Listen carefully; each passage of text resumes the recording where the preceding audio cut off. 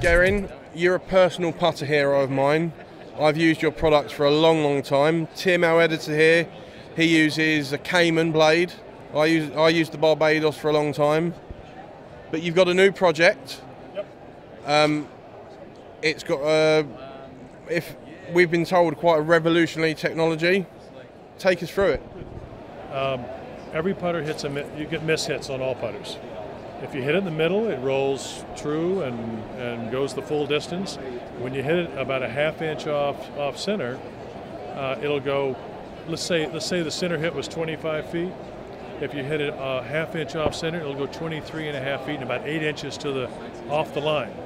So that's what a miss hit does, and you see this often on the PGA Tour.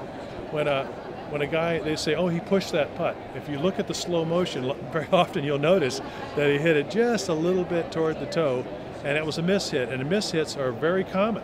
It's very hard to hit that exact center spot on a putter. So the basic premise to this technology is that grooves, which I invented years ago, right, don't hit the ball as far as no grooves.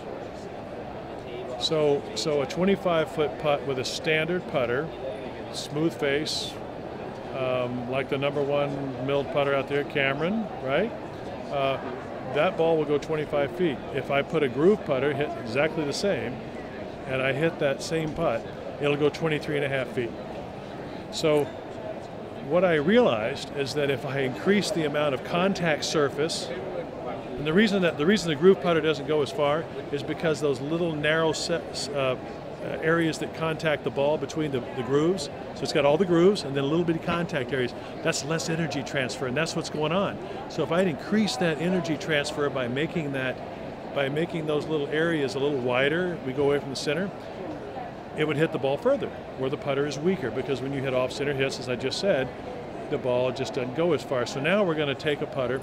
So we have a putter here that has the new technology, and as you can see, as we'll show you when we look at our graphic over here, we have very narrow little contact surface here, which gets a little wider as it goes out to the side.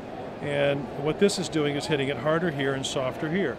So everything ends up the same distance. But here's another added advantage of this. Not only does it go the same distance, because of this parabolic shape to this groove, if you will, this contact surface gears the ball back to the center. So instead of going away from the target line, it changes it and makes it come slightly back, and so everything goes dead straight. So the result is, after a lot of testing and a lot of research, what we have here is the balls end up together at the same distance without any dispersion. So they end up in the same spot. At 23.5 feet, you can pick them up with one hand. And we've done a lot of robot testing, and we have that on film live that we'll be able to show you. Question I've never asked putter designer before, but you don't get to design just one putter that you like. You have to design more than one model. How does that process work? Because obviously you know what you like to see, and you can tell us what you putt with, but you've got to think at other people's angles as well. Yeah, well, you know, I don't just like one putter.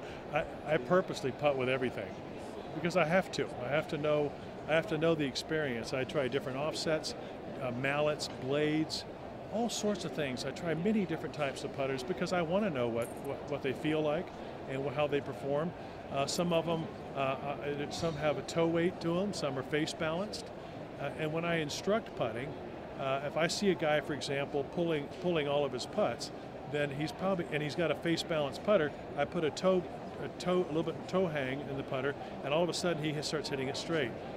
And the opposite, if he's pushing everything, and I put a face balanced putter in him, he brings it back to the middle. He starts pulling it a little bit more to get it straight.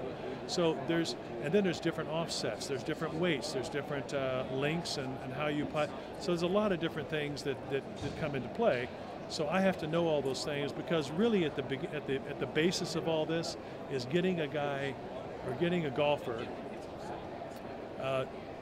fit properly in the right piece of equipment, whether it's a blade or a mallet or the sight lines or whatever it is, offset. All those things are important. So we have to get people, we have to get them dialed in first before they can truly get into performance. So I have to know those things. So I switch all the time. I'm always experimenting. That's my duty. And I don't really prefer one over the other, to be honest. Okay. Yeah. Thank you very much, Guerin. We're really excited to try these on the golf course. Good luck with everything. Thank you so much. And thank you guys for being here.